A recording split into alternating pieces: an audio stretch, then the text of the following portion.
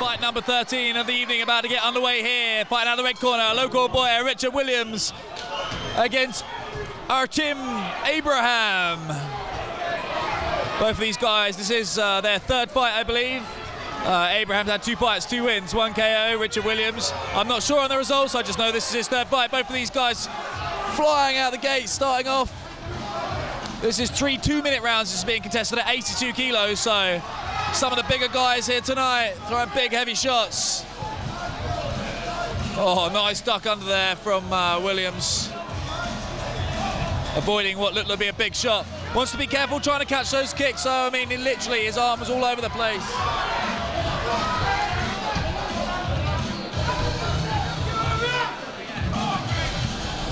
Big swinging right there from Abraham, narrowly missing the mark. Williams doing a great job ducking under those punches again, but into the danger zone that is the knees, potentially, of Abraham.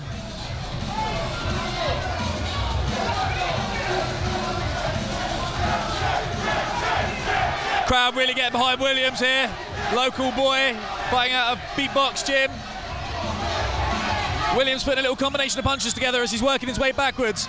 But I can't help his oh, big right cross there, dangerous looking punch. Williams really wanted to keep his hands up here. Hands are too low. His hands are too low. It only takes at this weight one big shot will end the fight. Williams looking like he's feeling fatigued already. I mean, we're only halfway through the first round. Williams looked like he was going to shoot for a double leg there. Remembering that this is a K1 bout.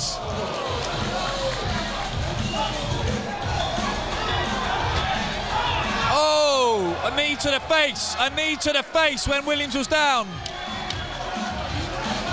Referee may give Williams some time to recover from that.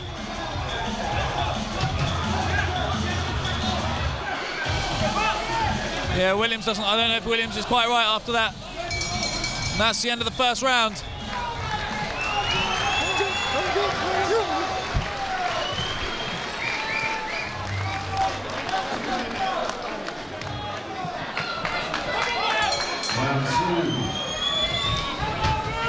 Round 2 just getting underway there. Our Richard Williams on the back foot straight away, eating some heavy leather from his opponent. Abraham here wasting no time at all, getting stuck in.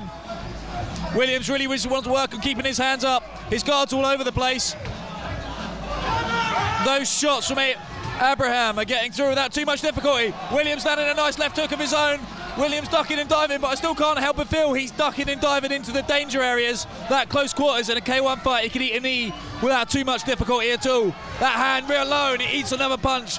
How many punches is he going to take before he realises that that left hand needs to stay high?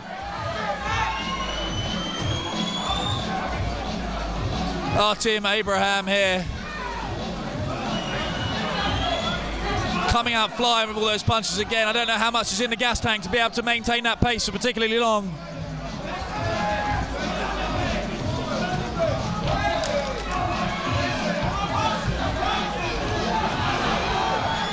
Again, Williams, his guard's all over the place. He's wide open for shots here. He's throwing that punch. He's throwing that sort of low right kick, sorry, but look, he's just eating those shots up. That left hand, I don't know what's wrong with his left hand. He really needs to keep it up. And he goes back to the gym after this fight and he's training. He wants to strap that left hand to his head.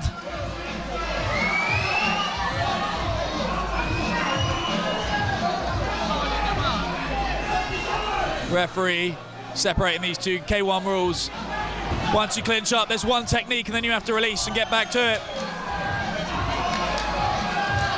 And that right cross from Abraham looking dangerous. Whoa! Abraham throwing a kick, almost hitting the referee in the head. I'm surprised he doesn't get some point deducted for that. This referee looks like he's made of tough stuff though.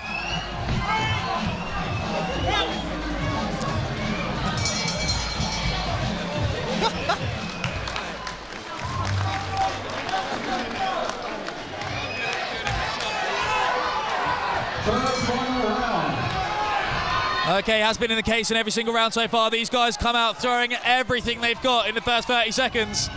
This is when both of these guys seem particularly dangerous. Williams looking like he's doing a slightly better job of keeping his hands up this time. Maybe the corner team have had a word with him. Maybe he's just tasted leather one too many times. But as soon as he gets tired, he drops those hands. Not just slightly, but past his hips. Abraham's still dangerous. looking like he's setting up the distance with those jabs.